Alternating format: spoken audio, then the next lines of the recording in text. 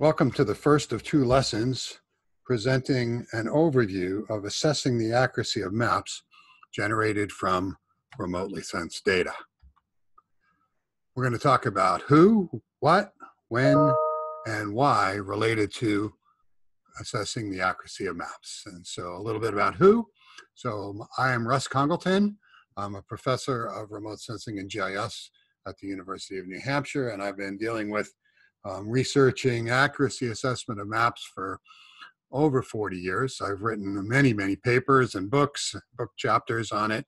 You can see the three books that have come out. In 1999 was the first edition of a book on accuracy assessment, and then 2009, and then recently in 2019, we finally wrote the third edition. So I've had the pleasure of being able to work both in academia, researching these topics, but also I've had a lot of experience with private industry, serving as the chief scientist for an environmental mapping company for a long time, so applying the lessons in real-world applications. I've also been able to consult with many federal and state agencies, including the Forest Service, NOAA, NASA, Bureau of Land Management, a lot of work with USGS, Department of Agriculture, and many, many, many others. So what I'm hoping to do here is in these two lessons give you an overview and share some experience with you. Let's talk about you. So the goals of these two introductory overview lessons is to give you some basic ideas of remote sensing, especially from an accuracy assessment standpoint. So if you're just a map user or you're just getting into the field of remote sensing, these two lessons should help you out a lot and give you some ideas of where to go after this, okay? If you're an experienced remote sensing analyst, then you really need to know how to conduct an efficient and effective accuracy assessment on any product, whether it's a product you've generated yourself or it's a map that you're going to use. And therefore, after these two introductory lessons, there's 7 more detailed lessons that you could view if you like to, that are part of this America View series that will allow you to plan and conduct a fully valid accuracy assessment, okay? So bottom line is anyone that uses or creates maps from remotely sensed data should be able to perform an effective and valid assessment, and that's what these lessons are all about. So what? We did the who, let's get to the what. What is accuracy assessment? Accuracy assessment is some kind of a method for determining the quality of a map from remotely sensed data. And the important thing to understand here is that there are qualitative methods to do that, and there are quantitative methods to do that. In the detailed lessons, we'll go over the differences between them. But for right now, for the introduction, the most important thing to understand is that map accuracy assessment can be really divided into 2 parts. Positional accuracy assessment, am I in the right place? All about location. And then what we call thematic or attribute accuracy assessment. Did I label the map correctly? And the cool thing about this is that there are common components to both positional and thematic accuracy assessment. Okay, and those components include some initial considerations, some things to think about at the beginning, including where all these errors can come from. So what are the sources of error and how can I control those? And then the importance of the classification scheme, and that these days that's important for both positional and thematic accuracy. Then the big deal is collecting the reference data. We're going to compare the map, whether it's a location on the map or a theme, a layer on the map, and we need to compare that to a sample that we collect, which we call the reference data. And so that's the most important and complex component of the both positional and thematic accuracy assessment. And then lastly, we need to compute accuracy measures or some kind of statistics and then do some analysis on them. So here are some flow charts that kind of show that. And if you look, you'll see that there are similarities between the flow charts. You'll also probably notice that thematic map accuracy assessment is a little bit more complex, and that's absolutely true. but both require looking at and considering the sources of error. Both think about the classification scheme that you're going to do, and then both talk about reference data collection. And when you talk about reference data collection, there are some non-statistical considerations like where am I going to get that data from? What's the source of it? But then there's more statistical considerations, things like sampling. What's the sample size do I need? What's the sampling scheme that I'm going to use? What about the issues of spatial autocorrelation? And if you compare both of these flowcharts side by side, you see that those are in both of those. Okay. And then if you look further down, you'll see that later on we compute the statistics, and in positional accuracy assessment, that really comes down to something called RMSE, or root mean square error. And in the United States especially, the standard that we've used is NSSDA, the National Standard for Spatial Data Accuracy. And we'll talk more about that. If you go over to the thematic map accuracy side, you'll see that what we actually generate is something called an error matrix, which is a contingency table, which allows us to compare what the map says, the layers are, to what the reference data says. Okay, and we can do that in a number of different ways. We can do that for single date map. We can do that for a change detection. We can do that using fuzzy accuracy assessment, or we can use what we call deterministic or traditional assessment.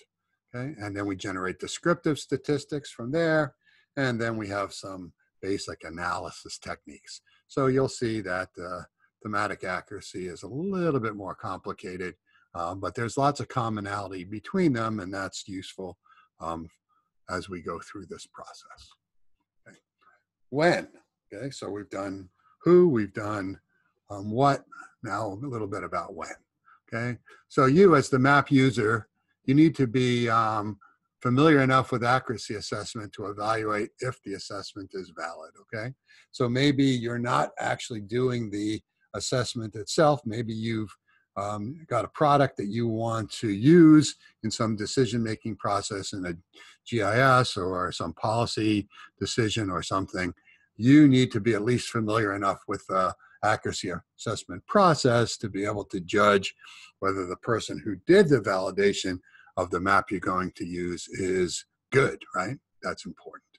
Also, as a map user, you should be able to perform an accuracy assessment anytime. So if that accuracy assessment hasn't been done on that map layer, you should be able to do it yourself.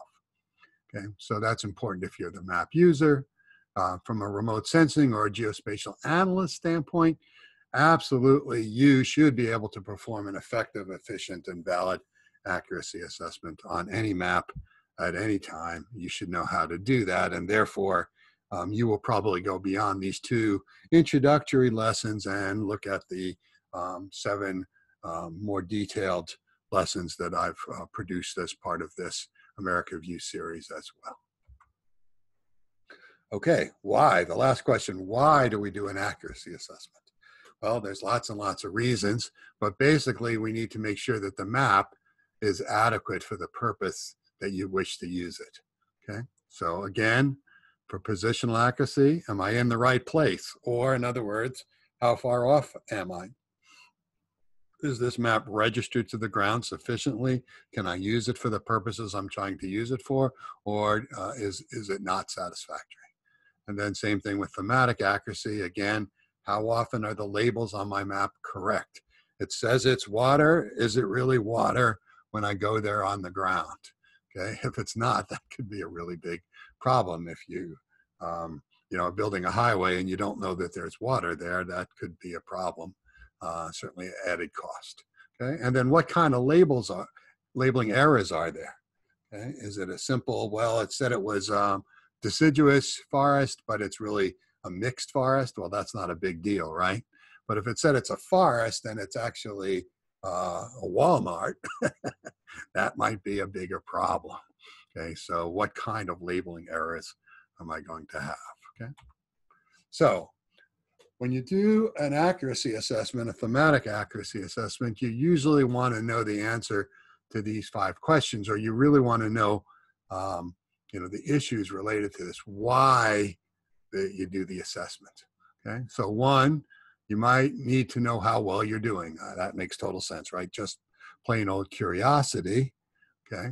Second, you might want to compare your method against another method. So you've come up with a new algorithm, a new technique for generating this classification. You use some kind of digital imagery, and you've invented a new algorithm that's so much better than neural networks, or so much better than random forest, or whatever old algorithm, you maximum likelihood, whatever.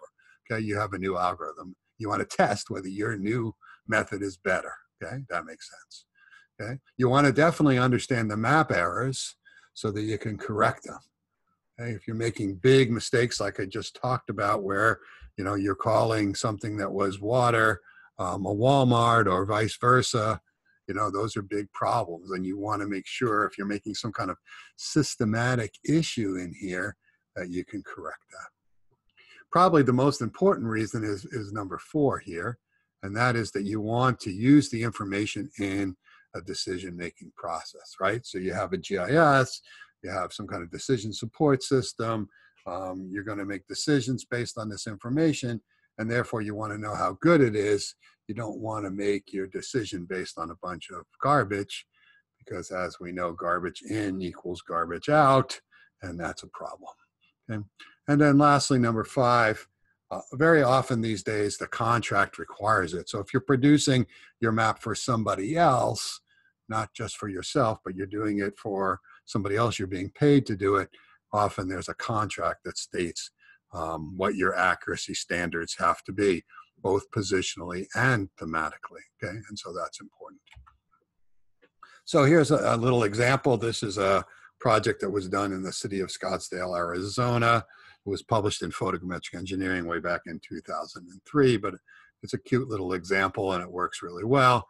They were interested in looking at water usage in the city, and so they wanted to know about runoff, and they had all kinds of stormwater management plans and things that they wanted. And you'll see that all the 5 reasons for doing an accuracy assessment are documented here, even though it only listed as 4, okay? Because number 1 combines both of them.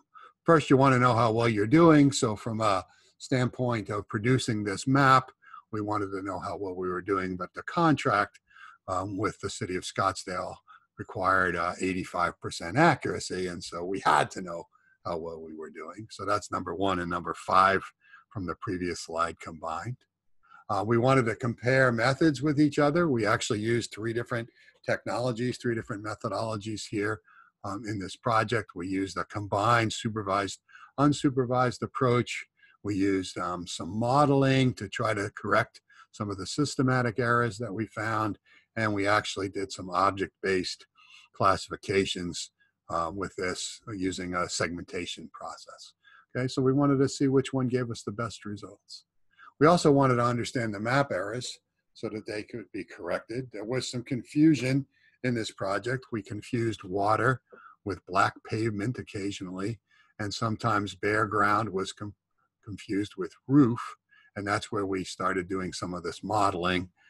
Because we were aware of those errors, we used this contextual modeling, which allowed us to reduce some of that confusion. And then again, most importantly, the city of Scottsdale wanted this information because they were going to use it in a decision-making process.